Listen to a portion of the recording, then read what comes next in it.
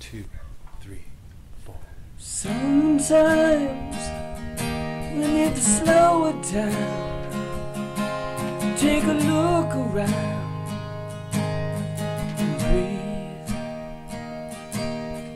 'Cause these times go by so very fast. Moments never last. Just breathe. Breathe in, breathe out. Quiet, be still, don't shout. Love is what it's all about. Breathe.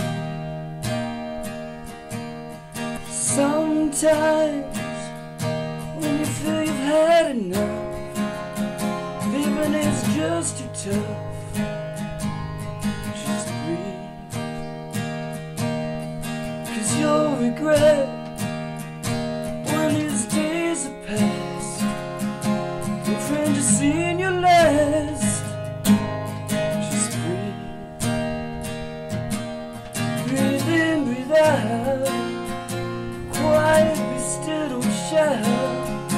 Love is what it's all about. Just breathe.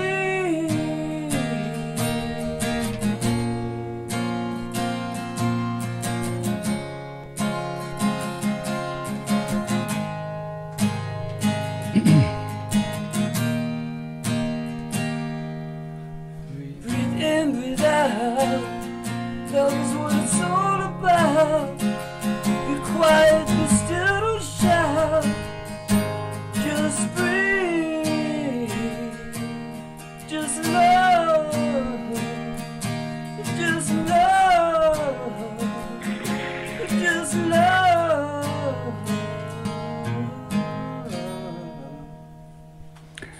Well, good evening and welcome back to the Just Love Show. It has been a really glorious 2 weeks. 2014 ended amazingly well. 2015 is off to a fantastic start. I hope everyone had a really wonderful holiday season, and I hope that the year brings you all of your life dreams, all your blessings fulfilled.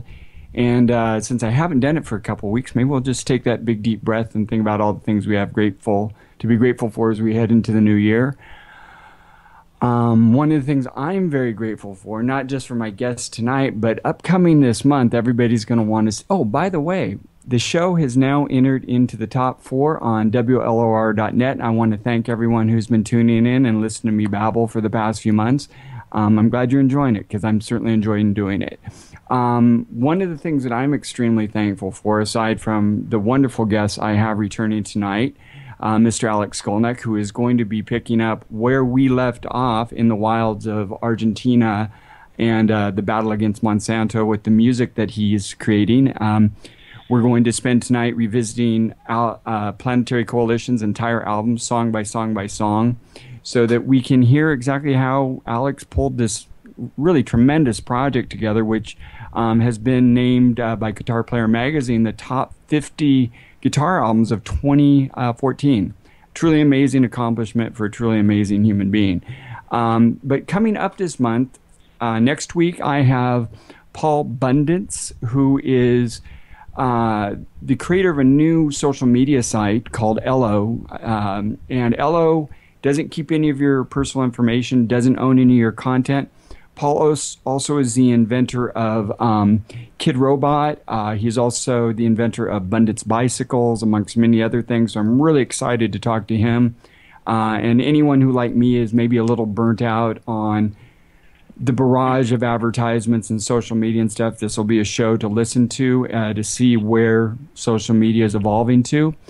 Week after that, I have Charles Webb, who is the creator of Cinemorphics. Cinemorphics is basically the idea that we can recast ourselves in life. If we're not happy with the role we're playing, look at your life as a film and recast yourself in it. I'm very excited to have Paul on the show. He's also a filmmaker, brings a tremendous amount of wisdom, and I look forward to him sharing this pretty interesting concept of Cinemorphics. And then on the 28th, I have an amazing guest who has been in tons of films you've heard of, probably like I Am, which was Tom Shadyack's film, looking at the world, the challenges we face, and how we might want to address them in a different way. Dr. Radin is the researcher at Noetic Sciences. Noetic Sciences, if you don't know what that is an organization founded by Edgar Mitchell, the astronaut, who after getting back from space said, hey, you know, there's some stuff that we might, as scientists, as journeyers through the universe and through life, that we might want to take a different approach at looking at. So Dr. Radin takes quantum physics and uses that field of study and looks at PSI phenomenon like telekinesis, telepathy, and on and on and on. Dr. Radin is one of only 50 people in the world doing this work. He is a friend that I met about 3 years ago, and I'm truly excited to get to introduce everyone to his amazing work and his amazing look at where the human species is evolving to. He has a book called The Entangled Minds. I highly recommend going out and checking out. Before I get to Alex, as I've been doing, I'm going to do my little reading thing here. And I think this fits Alex pretty well. If one doesn't with soul-level instinctual intention determine what in each experience they are meant to be in love and service to life, then in fear they will be drugged through that experience of life in what will seem like an endless series of meaningless doings, believing but not knowing, attempting vainly control, never allowing surrender to acceptance. And then this is the quote I followed that up with. Belief consists of accepting the affirmations of the soul. Unbelief is denying them. Ralph Waldo Emerson. I think this fits Alex because if ever a person I've met in my life has really embraced what they are meant to be here doing, this man was put here to create great music, play great guitar, and it's truly an honor to have him back on the show and to call him friend. Welcome back, Alex. Thanks, Skip. Wow, what a great introduction. Great welcome. Thank you. Thank you, and Happy New Year. Happy New Year. Happy 2015. So we ran out of time during the last show, and I really want people to hear this amazing album and know the stories behind the songs. So we left off in Argentina and our battle against Monsanto, and you can pick up wherever you like from there. Yes, I guess I got a little long-winded last time, but there are many great stories to tell. Absolutely. Okay, so the song that we left off on was called Salto, and that was with the guys in rural Argentina, and they've been engaged in a battle against Monsanto, and I explained that story before. So then from there, the album moves to a song called Passage to Pranayama, which features a great vocalist, Kiran Alwalia. So this song captures the sounds of India, and Kiran is was actually raised in Toronto, but of Indian heritage, and is very very recognized singer in the world of world music. She's won a couple Juno Awards, which is like the Canadian Grammys. And her percussionist, tabla player, is named Nitin Nitin, and he's considered the new Zakir Hussain, who is one of my all-time heroes. And this tune just, it's definitely it captures the flavor of India, but it has some exciting energy too. It's a little. There's moments where it may be reminiscent of Shakti, with the great John McLaughlin, another hero of mine, and then other moments where it might even be reminiscent of Led Zeppelin a little bit.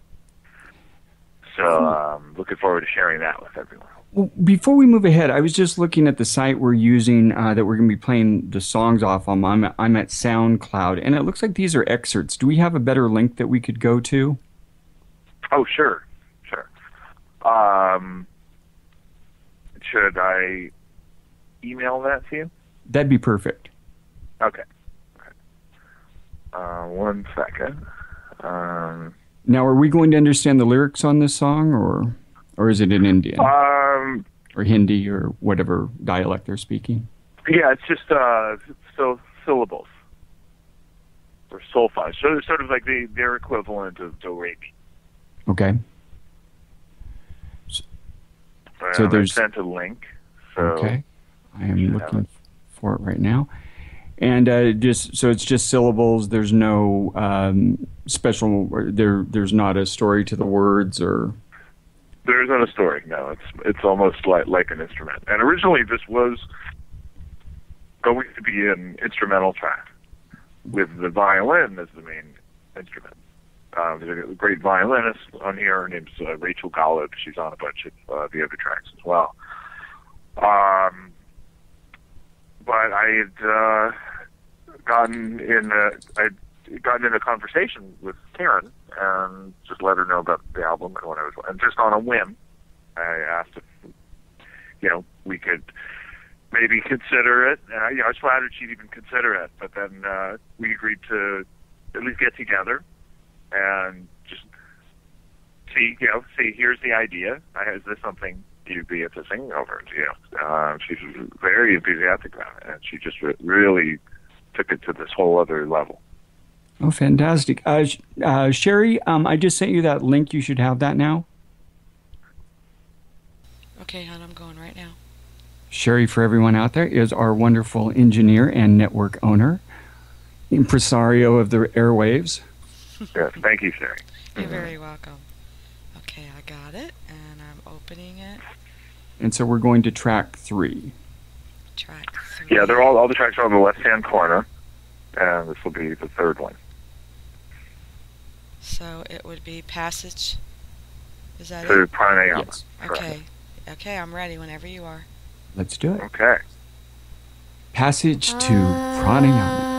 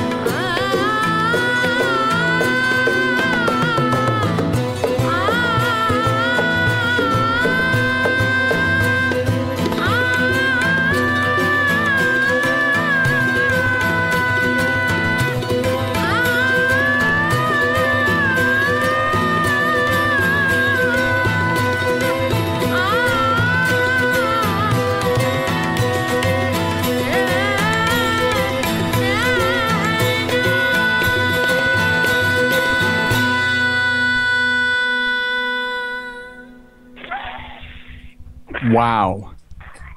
That was phenomenal. Yeah. Amazing percussion work. You've always managed to find the best drummers. I mean, you had this at one time. Didn't you have like a 16-year-old kid playing drums with you in the trio project? Not in the trio, but actually, yes. Right when I first started the trio. Yeah, he was amazing. You were playing down on Clement Street, I think, with him long time ago. Yeah. That wasn't the guy I have now. Well, I think we just even have an even better chemistry. But I think right around that time, I started recognizing that the drums are everything's built off the drums. That's your foundation. Right. So if you have a great drummer, then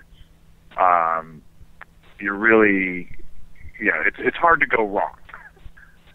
Like even if your guitar isn't that great, and I work obviously, as you know, I work very hard on making the guitar as good as I can. But no matter what, if the drums are good, then it's okay. It's much better to have everything else be mediocre on top of great drums than mediocre drums. Because if the drums aren't good, then nothing's going to. Then it's a lost cause, basically. But there's some really good guys. This guy is amazing. And even thinking back to Skull Patrol, Naomi True was obviously a great friend, but also a tremendous percussionist. Mm-hmm. Mm-hmm. And this is somebody. So Nitin's somebody I found. He works with Karen, and he's also worked with just some of the great Indian artists. And he's just a real master. I'm lucky, and he's so into doing the music. Everybody on this has just been so enthusiastic. It's just been a real pleasure. It was a lot of times when I listen to percussion, that sort of percussion, it sounds really good, but sometimes it doesn't always make sense. It doesn't. It's just sort of like soloing. That made musical sense to me. That's so great. I'm glad to hear that. I know what you mean because I understand how music can go over somebody's head. I remember before I was a musician, not relating to some instrumental music because it really seemed to be played for other musicians. Mm-hmm. And to me, I want it to be appreciated by other musicians, but I also, I want it to be listenable. I want to communicate to others besides musicians. So I've always felt with your playing that it wasn't just about how fast I can play noodling. You actually cared about the song as well, and I think sometimes. People with your sort of ability on an instrument, it becomes almost masturbatory. For you, it really your playing has always made sense within the context of the song. It's not like, okay, here comes a solo and it doesn't seem like it has anything to do with the piece of music I was just listening to. Your solos have always worked perfectly with the songs you're writing. Yeah, I think I got better at it too. I think part of that was,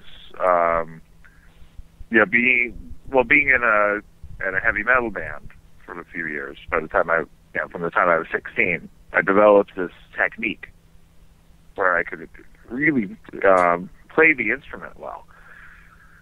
But I always appreciated a great melody and a great song.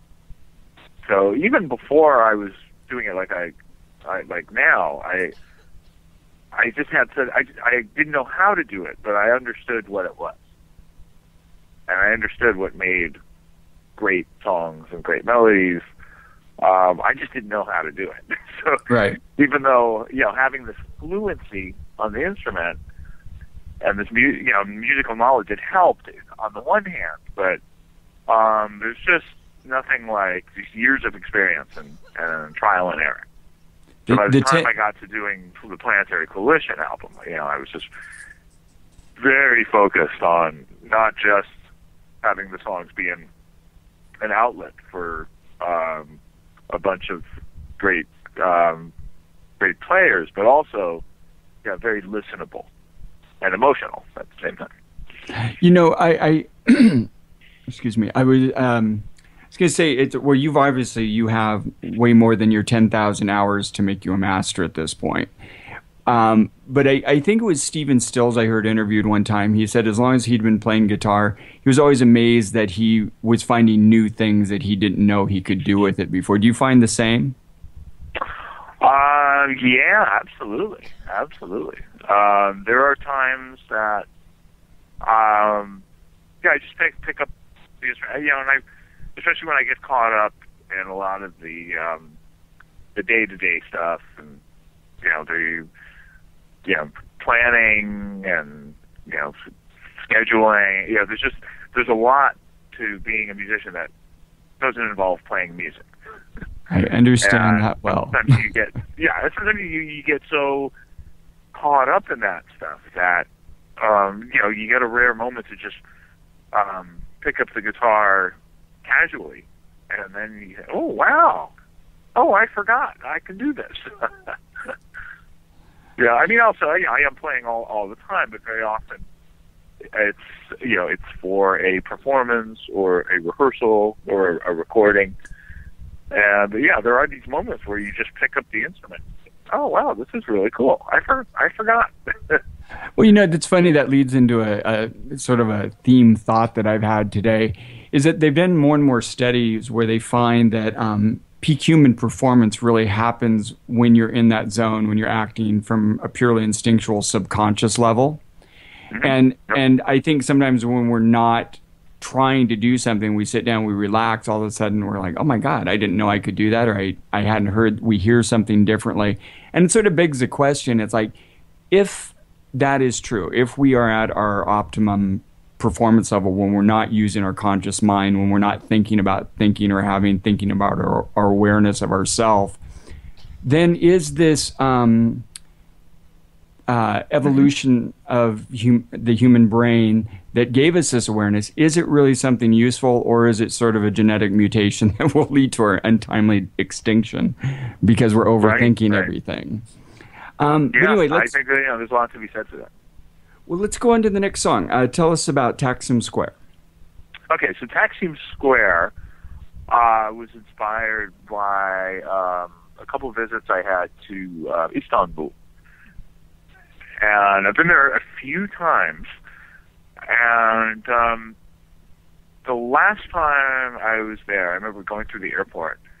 And we were there, our show, I was there with Testament, and our show had been canceled due to some shady promoter.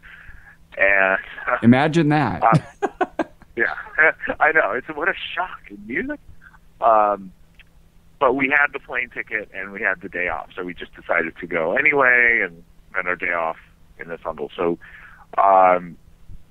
we get there, and all the airline workers were on strike. So there's a big strike going on, and some of the striking workers were fans of ours, and actually had no idea about the show. That was one of the reasons the show didn't happen. There was virtually no promotion, and these guys were, they couldn't believe it. They're like, we love you guys. What are you guys doing in our airport? And we explained, and anyway, so I kind of bonded with a whole bunch of these workers, and I found it was against Turkish Airlines. They explained what was going on. Anyway, a couple of these protesters ended up, they said there is no way Testament's coming to our country and not playing a gig. So these guys made some calls. They set up a small venue. It ended up being like us, one of our first gigs. Yeah, it was a bar gig basically. It is unbelievable, but it was packed, a line down the street, and it was very well handled, much better than. And these guys had never booked the show before, so afterwards we said, "Listen, if you guys get out of this airline business and You guys need to become the concert promoters here. Anyway, so that was one of my earlier experiences with Istanbul. And then there were the big protests on the news when the government, the Erdogan government, was attempting to take over Gezi Park and put in shopping malls. And it was the protests were growing and growing, and Western media was not covering it at all. And I actually... Another surprise.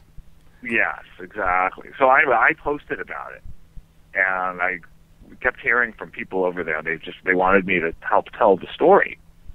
So I kept sharing and kind of reposting. A lot of this was on Twitter. Some of it was on Facebook, and there was just such appreciation from the people in Istanbul.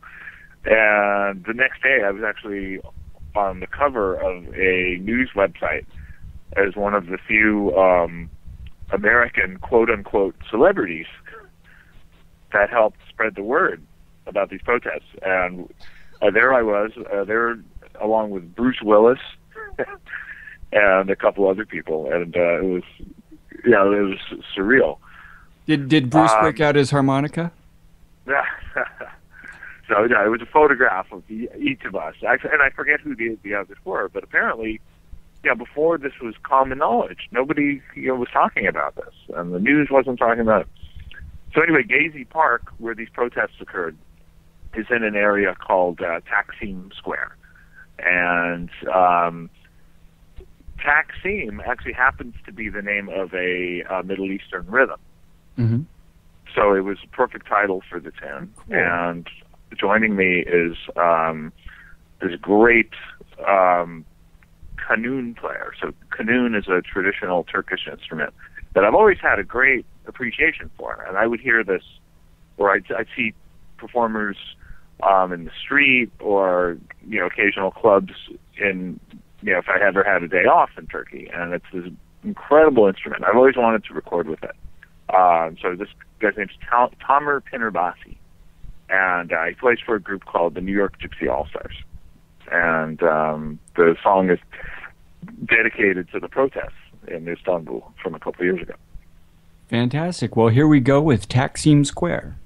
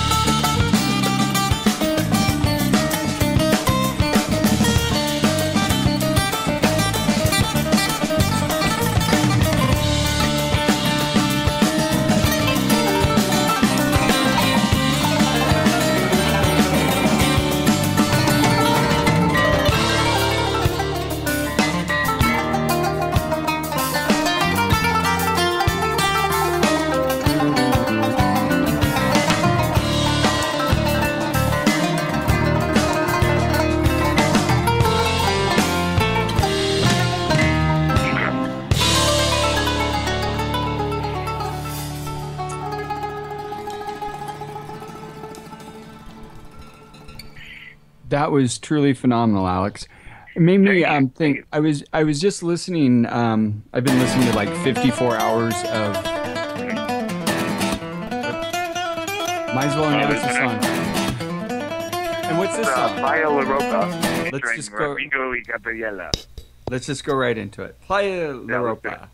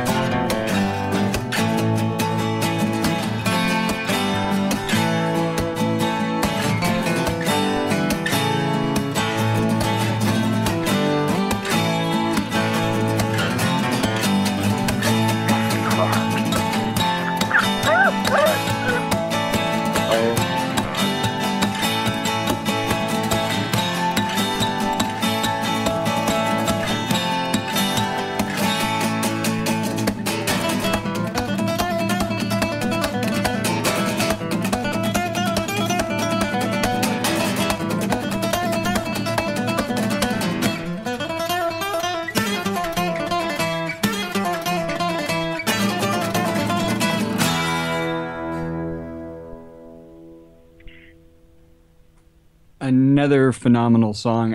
What I was going to say at the end of the last song, I've been listening to about... Okay, we will go right into the next song. We don't have to. It's up to you. No. Okay. I don't understand why it keeps playing like that. Is it supposed to? Yeah, I think it just plays automatically unless you press stop. Okay, I will try and catch it a lot quicker. I apologize. No problem. There are more songs than there is time left in the show, so we should probably selectively decide which ones to play. I'll try not to be so long-winded. Oh, no. I was just going to say I've been listening to about 50 hours of Alan Watts interviews, and he gets into talking about music in one of them, and there's been some research done into music existing before language. Mm-hmm. And the song, especially in the Taksim Square song, just made me think of that. And it was kind of funny. One of the things he said is that they think it really started from mating, basically. And I was kind of laughing when he said that, because all these guys that I'd known when I was out playing, you know, it's like, oh yeah, we got into it for the chicks and stuff. And I always said, oh, that's so shallow. And turns out they might have been right. But anyway, what song? Well, there's nothing wrong with it. You know, it's biological. Yeah, exactly. And the underlying rhythm in Taksim Square, that what was the instrument you said? That's called a qanun. I love that sound. Yeah, it's a great sound, and it's naturally played very fast. But that's just the normal pacing of it. You know, so to me, I always wanted to hear, you know, the dialogue between that and the guitar. Well, you definitely made them speak. And then the one after that, Paella Robonet, features my friends Rodrigo and Gabriela, who's just, you know, they've become this incredible success story. You know, just one of the biggest instrumental acts in the world. And where were they from? They are originally from Mexico City. Okay. And they moved to Ireland, and they actually had they developed a huge following in the UK, busking. And now you'll see them, you know, they sell out Royal Albert Hall, and they appear on Jimmy Kimmel. So they've become this sort of A-list level act, but they're just, you know, still very down to earth people, and just amazing musicians. And in case anyone doesn't know what busking is, it's the guys you see playing on street corners, at the subway, wherever. That's busking. Exactly. People out working really hard to make a couple of quarters. Exactly. And so they don't have to do anymore. And giving you amazing music a lot of times. So you've taken us, let's see, Argentina. We've gone to India. We've gone to Turkey. We've gone to Mexico. Where in the world would Alex Skolnick like to take us next? Let's go somewhere completely different. Let's go to Africa, Mali, and we'll Ala Laki, and that one is track. It's after Old World Dance. After Old World Dance, yeah. Got it. I love Old World Dance. It's a little long, so since we're short on time, Ala Laki is just a couple minutes. Okay. And it's myself and a great musician, Yakuba Sissoko. He plays the kora, which almost looks like a guitar made out of a tree, if you can picture that. It's actually made from gourd. And it's a real part of the idea behind the project was to combine musical influences and nature. Draw attention to the planet in terms of climate change and other issues. And I think that this instrument itself is just the perfect representation of music and nature. Now a lot of these songs seem to have whether it's Monsanto or what was going on with the strikes in Turkey. Was that intentional that they would have sort of a meaning beyond the music when you were putting this together? I didn't look for them. They kind of came to me. Not every song has that, but in certain cases, there were these stories to be told. So I thought, let's do the songs in such a way that we can help tell the stories. Cool. Well, let's the hear song Ala Laki is actually a traditional Malian tune from the 15th century.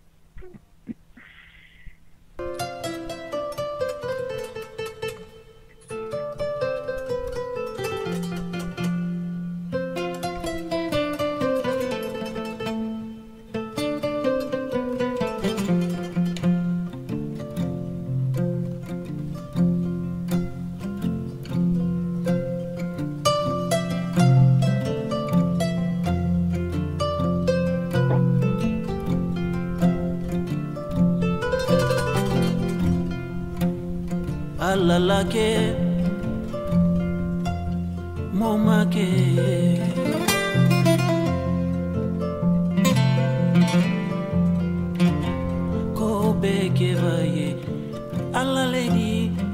la bara jondoti ye ala la ke wayo jomake kobe ke bay ala lady ala la bara jondoti nimmi betala oluyetale minu tetala olusifonyo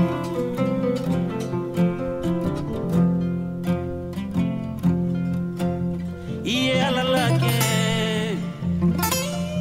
wayo jomake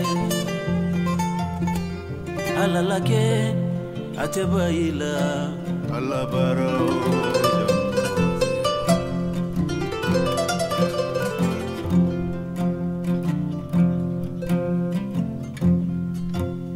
nikera waribati edunyaro alala bara jonto tinyala nikera polo polo ba edunyaro alala bara jonto tinyala.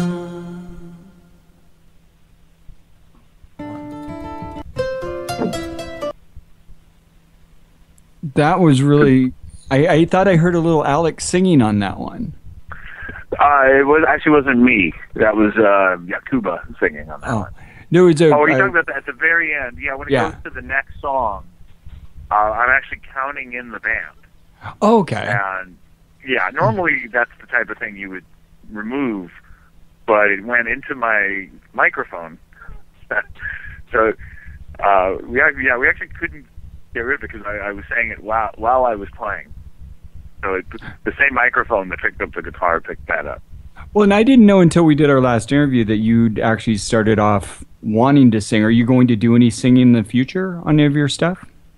It's possible. I dabble in vocals occasionally, and every time I do, I'm encouraged by those who hear it. So I think it'll happen one of these days. I just haven't felt it's the right outlet, and I feel like there's been so much to express instrumentally, as you can see by this project. Well, where shall we go next? Okay, let's skip to the tune "Rock of Ramallah." Awesome. That's where I was hoping you'd go. And this one features a wonderful musician. His name's Adnan Gibran. He's part of a trio that plays the oud, which is an Arabic lute. And they're from the Palestinian region.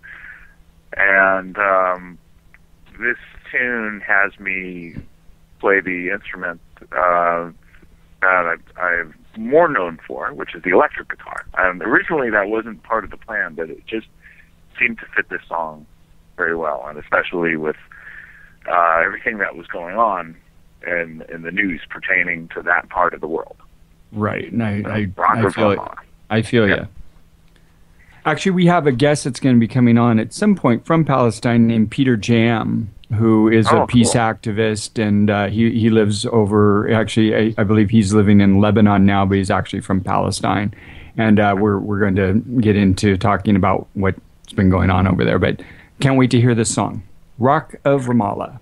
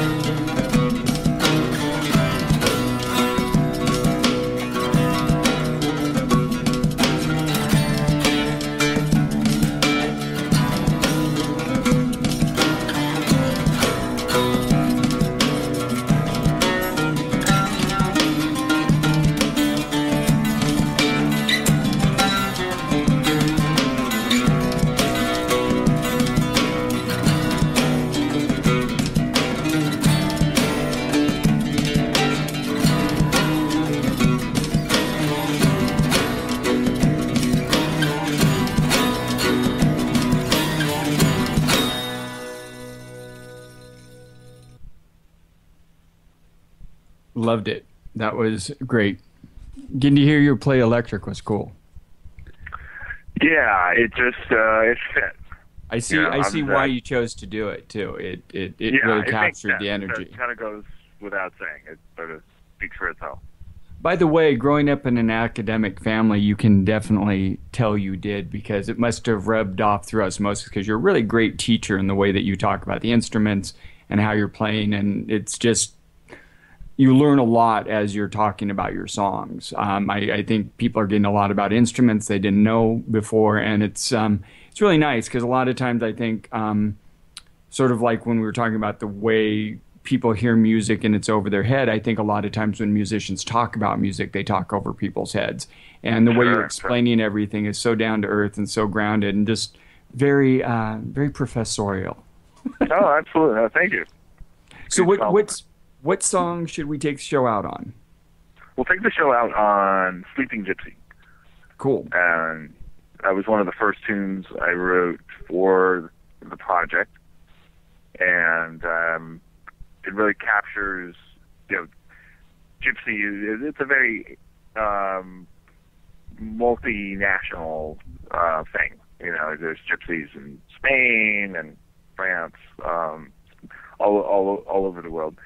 And I wrote it for my girlfriend Maddie, who did all the artwork, and for the album. She's a great artist and architect, and it's really, to me, it really captures, it sums up the album. It's a real, traveling tune, and it closes everything out, because by the time you've listened to the whole album, you've taken a sonic trip around the world. So you're a gypsy. This has been an amazing journey that you've taken us on. Love the stories. I can't thank you enough for coming back and sharing your creation with us. And if you can stay around for a couple minutes till the song's over, I'd love to chat and just sort of wrap everything up. So without further ado, here is Sleeping Gypsy by Alex Skolnick.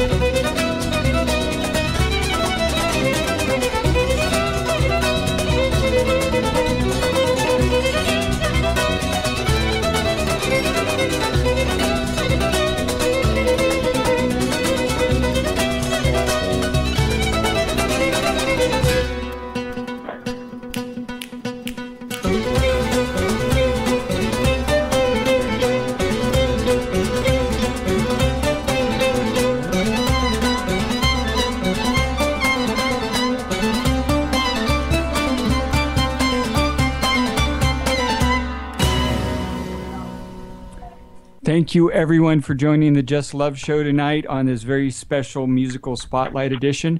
And I'd like Alex to tell everyone, so we can wrap up, where they can find his music at.